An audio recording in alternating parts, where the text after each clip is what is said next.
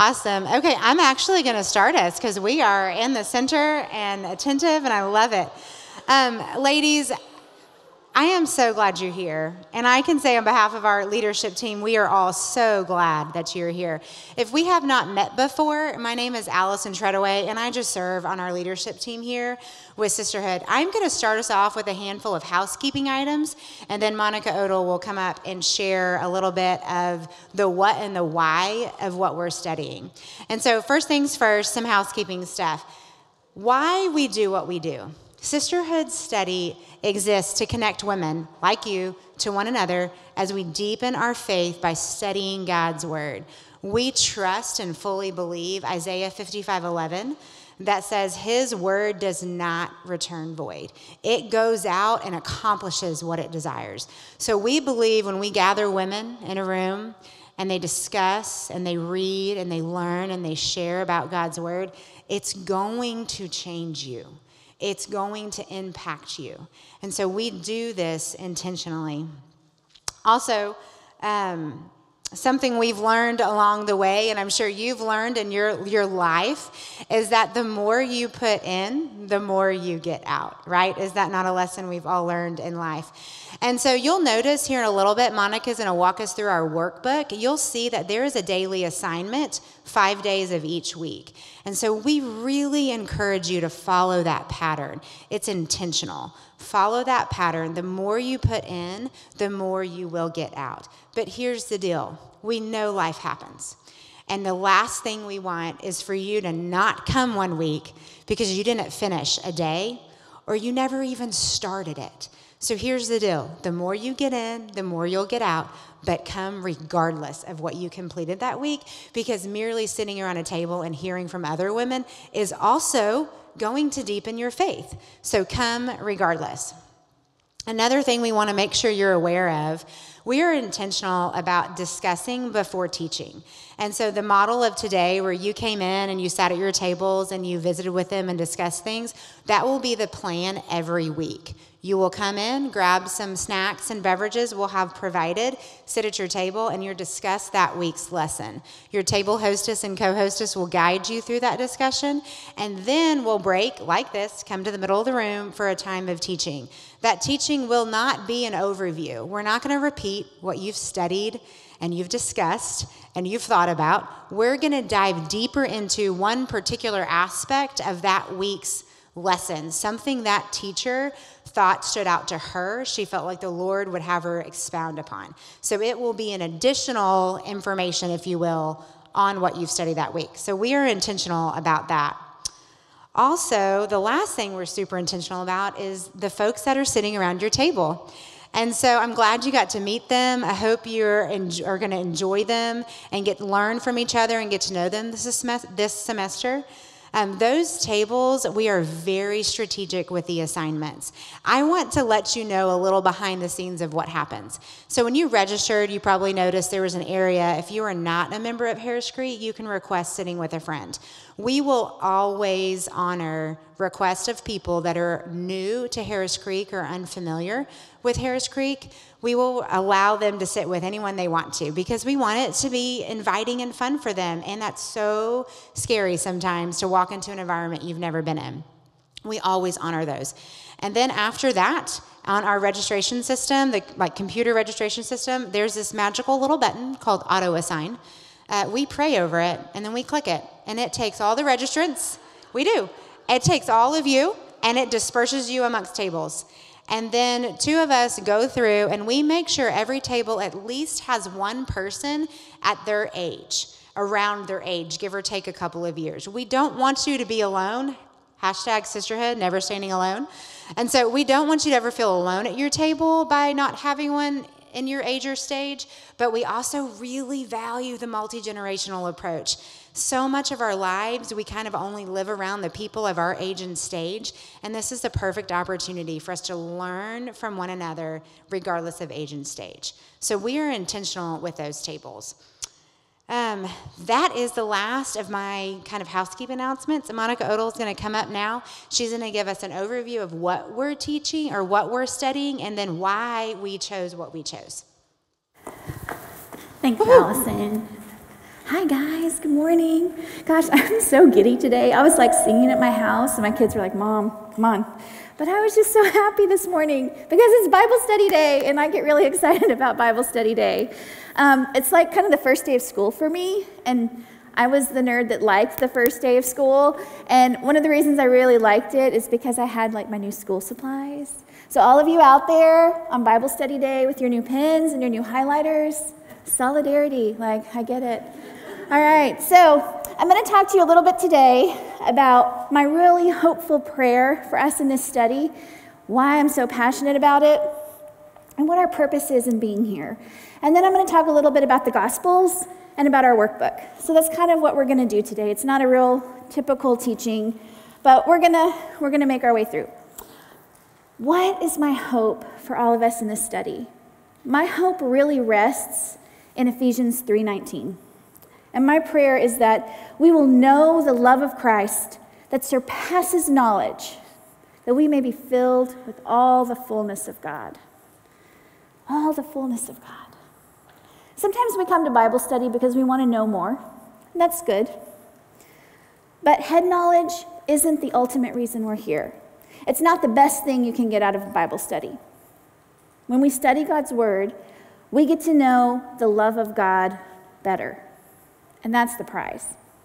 So may this study bring us all into a truer and deeper knowledge of God and His love, because knowing the love of Christ surpasses any other knowledge.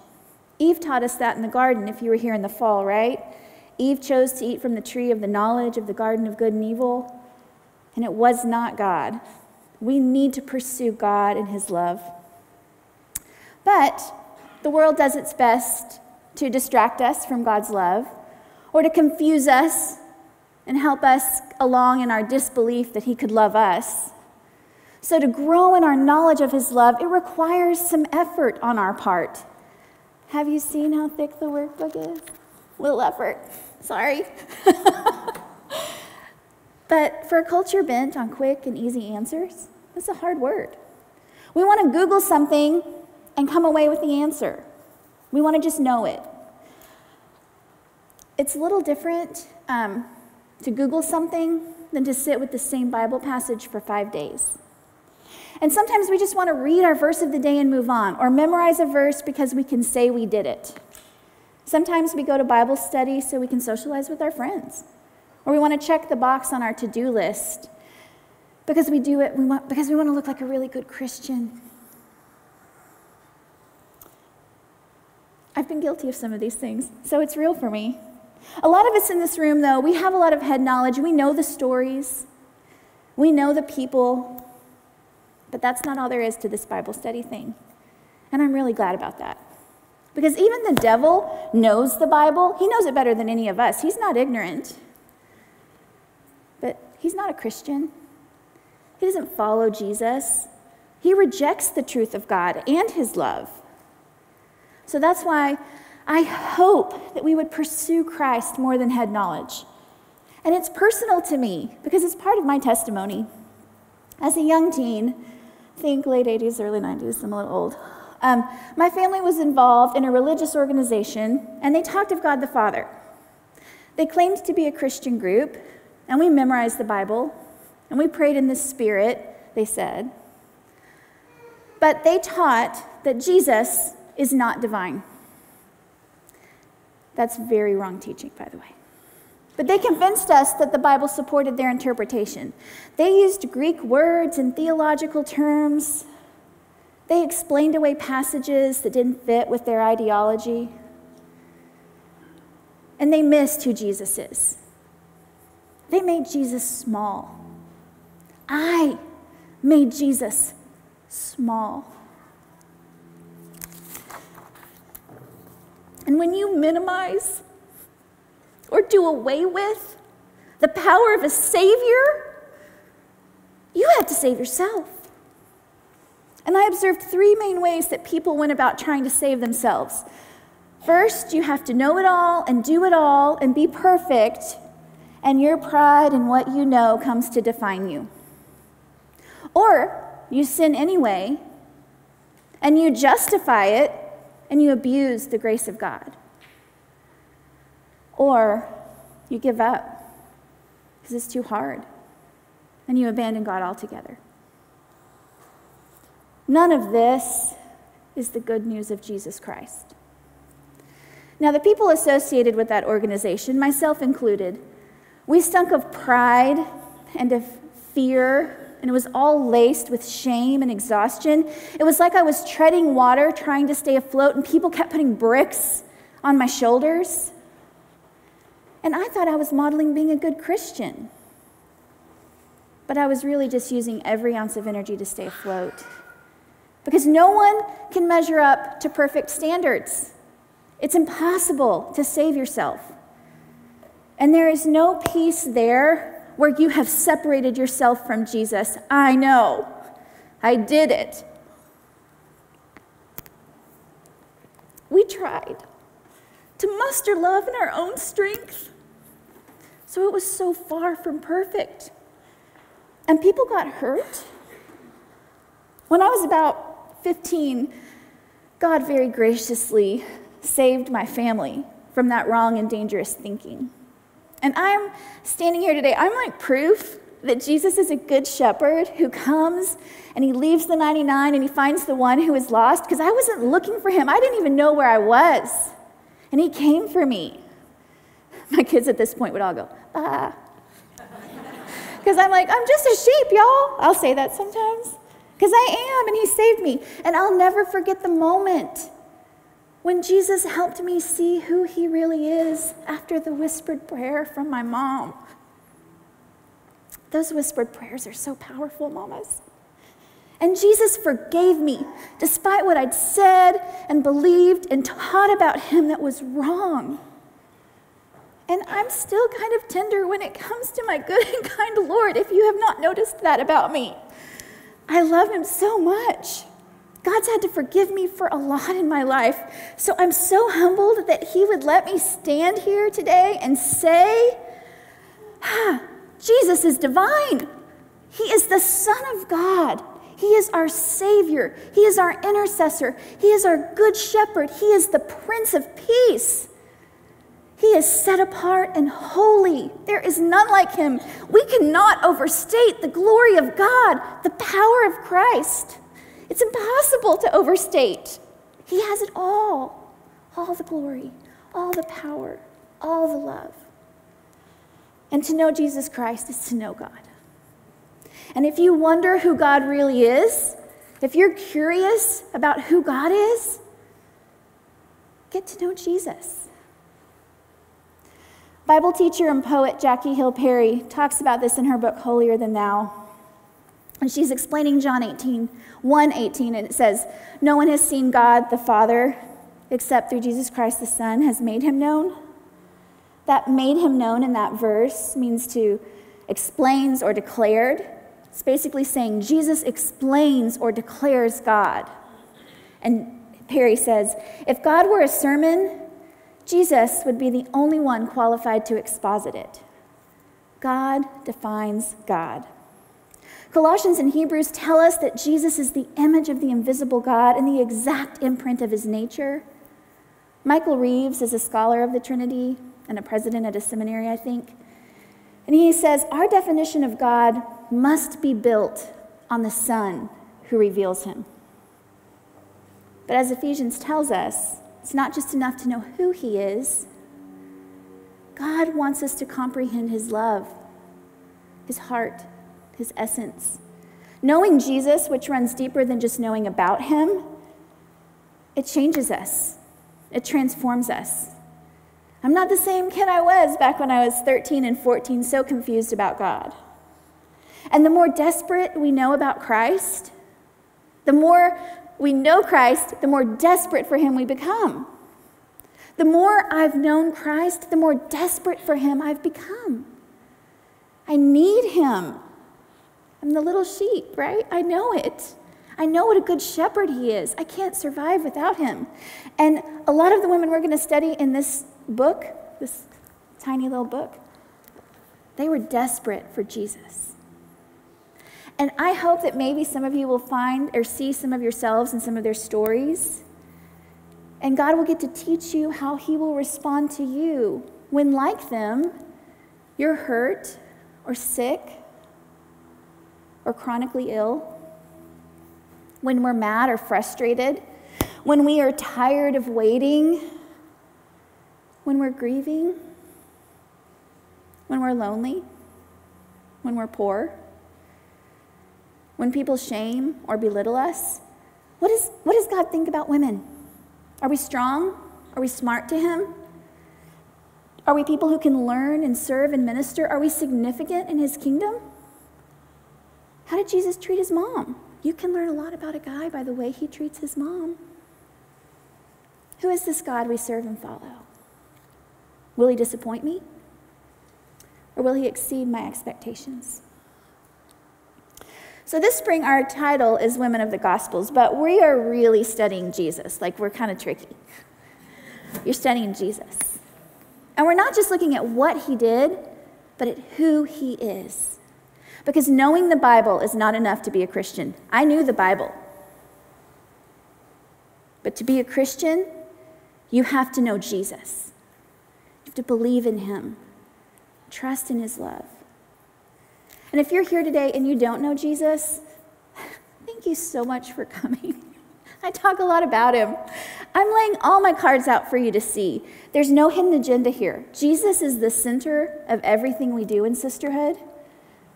And if you don't know him or if you're confused by anything I've said, please come talk to me after this. I would love to listen to you and have a conversation with you. He's my favorite thing to talk about, but I'll also listen.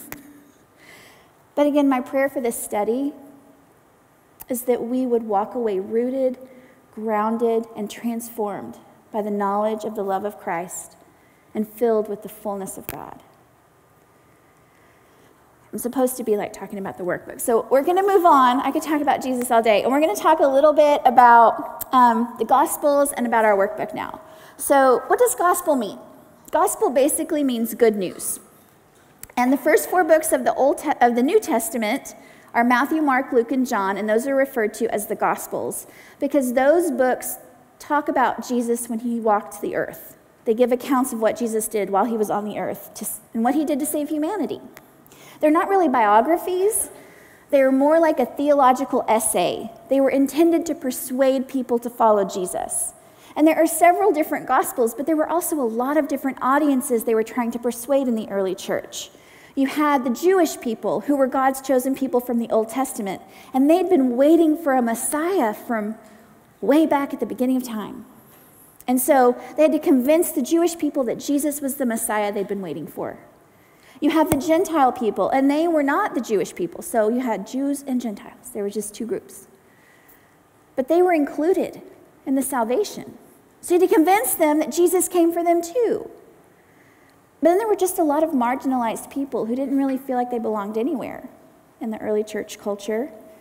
You had women who had little to no power politically or legally. You had people with disabilities, people who were considered unclean. They couldn't even go to the temple, and you're telling them Jesus came to save them. People of different ethnicities from different cultures and countries, poor and rich and powerful and powerless. And these 4 Gospels teach us that the good news is for everyone who believes in Jesus. They give us a snapshot of Jesus' life on earth and what he did to save everyone. So, before I get into more about the Gospels, I'm going to take a little break because yesterday was Valentine's Day. And I'm going to tell you a story that shows how cheesy I am. It might make your eyes roll, but that's okay. I give you permission. But sometimes I leave little love notes on my husband's car at work.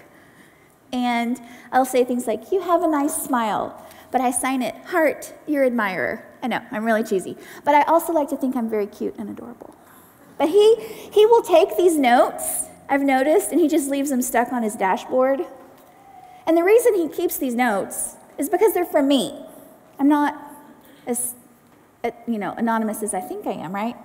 It would be weird if he kept them if he didn't know I wrote them. That would be creepy, right? Who writes something makes a difference. So a lot of scholars have spent a lot of time trying to figure out who wrote the Gospels, because knowing who wrote them adds to their credibility. It helps us know if they're believable. It helps us understand who the audience might be. All scripture is inspired by God, but he allowed us to be part of the process for a reason. So most scholars believe that the Gospels were written in the first generation after Jesus died on the cross, which was around 32 or 33 AD. So most of the Gospels were written probably between 50 AD and 90 AD. Mark was probably written first. There's a little discrepancy on all of this because they're really, really old. But I'm going with the most scholars. Mark, then Matthew, then Luke, and then John was written last. And Mark was likely written by a man named John Mark. And John Mark knew both Peter and Paul. And Peter and Paul directly knew Jesus, right? And we know this because later in the New Testament, you have Peter goes to John Mark's house, and then John Mark and Paul, they get in a fight, but it's okay because they make up later. So they did know each other. It's even in Scripture. And Mark's writings really emphasize suffering because the early Christians suffered for their faith. They were crucified like Christ. Mark's gospel is an encouragement to them, to remind them that Jesus understands their sufferings and he shares in them. And he's encouraging them to keep going. Now, Matthew, there's little discrepancy on the author of Matthew. Some believe it was written by Matthew, who was the disciple who was a tax collector. And there is a lot about money in Matthew. It's probably more about money in Matthew than the others. But tax collectors were religious outsiders. And so the author of Matthew had to have an intimate knowledge of Jewish history and practices. And you wouldn't expect a tax collector to know the kinds of things Matthew knows. But ultimately, whoever authored it was likely a disciple or was another Matthew who knew the disciples. And it's a gospel that emphasizes how Jesus is with us. He is Emmanuel. And it reads like a handbook for discipleship with a lot of detail showing how Jesus fulfills the prophecy of being the Messiah. It teaches readers how to follow Christ. Luke is really interesting to me. Luke was written by a converted Gentile who was also a doctor. And they think the author of Luke was also the author of Acts. Those are the only two books in the Bible that have legitimate, specific medical terminology when they talk about different issues related to the body.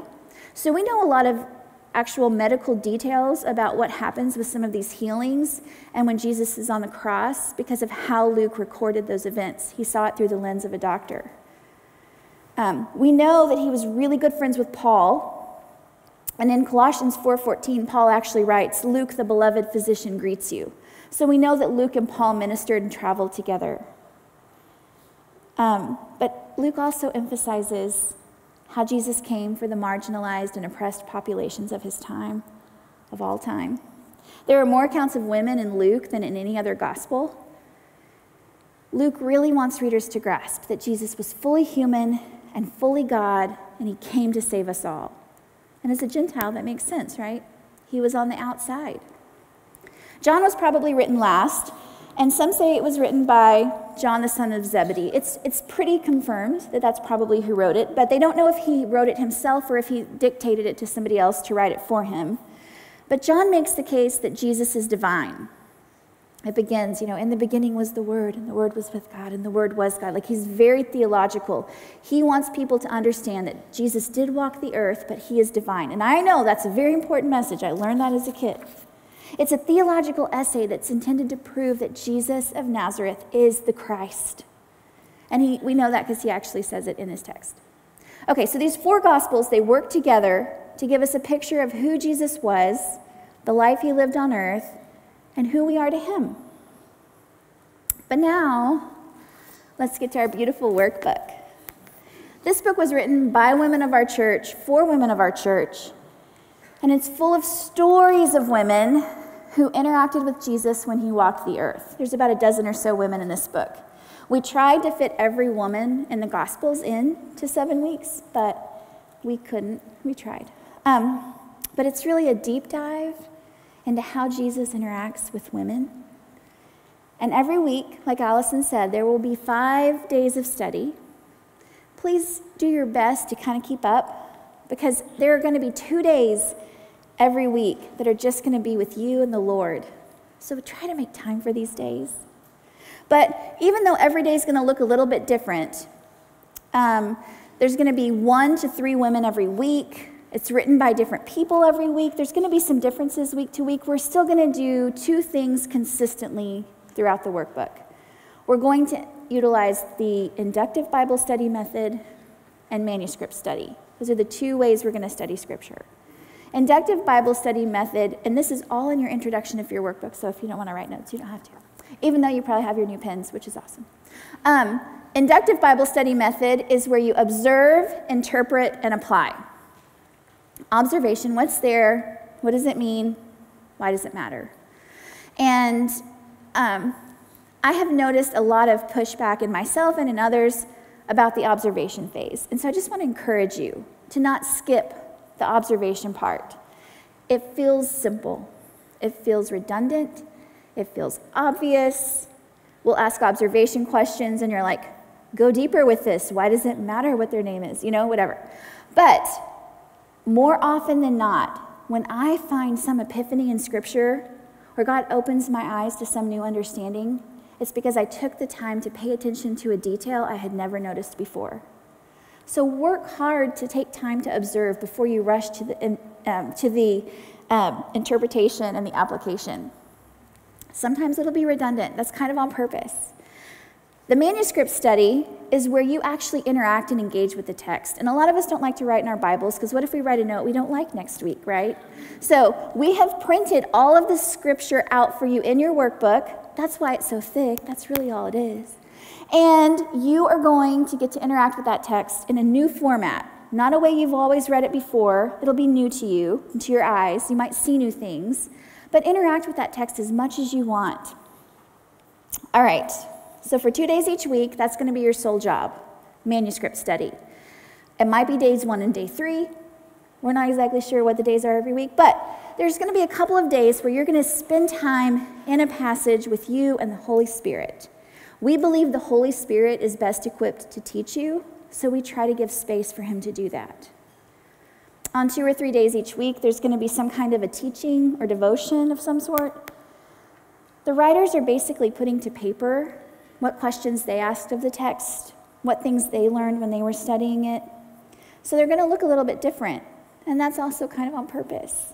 You're getting a glimpse into how different people study different passages, and we hope you learn something from our processes, even as you figure out how you like to study the Bible the best your way. The last day of each week is a personal reflection by that week's author, where she kind of just tells you her main takeaway from the week. And then there's always going to be space for you to reflect and pray on what you're taking away from that week's study. But before you begin each day, please stop and pray and invite the Holy Spirit to engage with you as you study and learn. We want the workbook to be a helpful tool, but we don't want it to replace whatever work God is doing in you. And if you're new to Bible studies, don't be intimidated. You may be the one at your table with the most to offer because you are the least tainted by pride because of what you already know or influenced by preconceived ideas. Remember, our goal here runs deeper than just gaining more head knowledge about the Bible. We are getting to know Jesus better. I am so excited about that, y'all. Okay, so we're going to surrender to the work he wants to do in us. We're going to commit to serving him faithfully. But I'd like to leave you with one last thought. My dear college friend Susan recently reminded me or taught me about something she'd read about minutes and moments. If minutes is the time you spend putting on snow gear, the moment could be building the snowman, right? If minutes is changing dirty diapers in the middle of the night, the moment could be when you see your baby's first smile or first steps. If minutes are the hours you spend lesson planning and sitting around a small group table with students, the moment could be when you see a student get it and you remember that. I bet any teachers in here can remember a moment when they saw a student get it, because we remember moments, but they rarely come without the investment of minutes. We're going to spend a lot of minutes working through this workbook, a lot of minutes. And it will require patience and discipline and prayer, maybe caffeine, but don't give up. God's going to meet you in however many minutes you can give him. Your pursuit of him is never wasted because he's also pursuing you. And as we roll along, I can't wait to hear about the moments that you experience with him. The really fun thing about life is we often never know when a minute will turn into a moment. Like the moment you believe you're forgiven, or the moment when you experience a peace that you can't explain, or the moment when God's forgiveness is real to you, when you're encouraged deep in your soul, when God's love isn't just something you read, it's something you know. So I'm so excited for us to pursue Christ this spring and grow in our knowledge of his perfect love for us. So I'm going to close with a prayer from Ephesians 3. God, I pray that we would be rooted and established in you. Out of your glorious riches, Lord, strengthen us with power from your Spirit in our inner being so that Christ will dwell in our hearts through faith.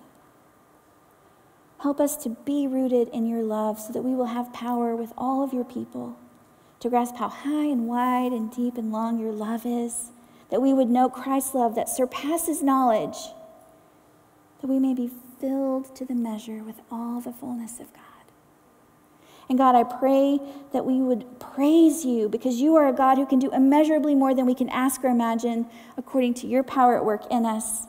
May you be glorified in the church and in Christ Jesus throughout all generations forever and ever. Amen. Y'all have fun with your new pens and highlighters. You're dismissed.